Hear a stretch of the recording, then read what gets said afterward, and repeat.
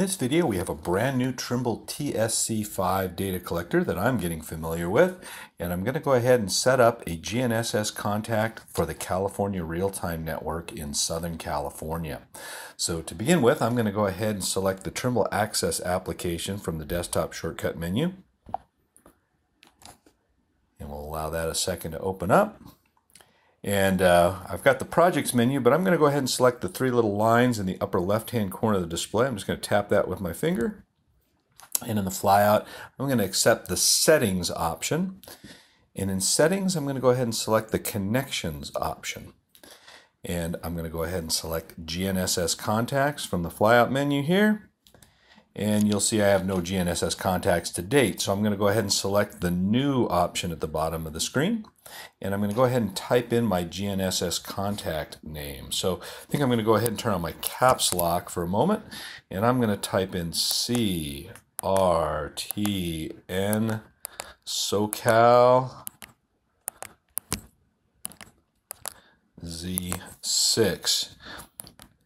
And I'm going to take a quick look at the other settings here. Internet rover looks right. Route through controller, that looks right. I'm going to be using a Verizon hotspot as the source of my connection for this. Everything looks good so far. So I think I'm going to begin by putting in my Ntrip username and password that's been provided to me from CRTN. So let me go ahead and put in my username here. That is uppercase in my case. And I'm going to go ahead and make sure I get my character in there right now. And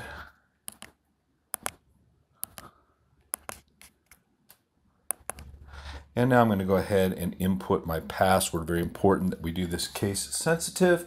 So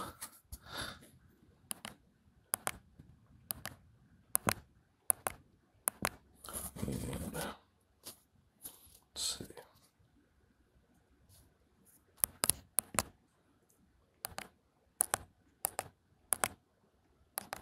All right, so now I'm going to go ahead and put in my IP address. And for Southern California at the current time, oops, let's swipe back through that.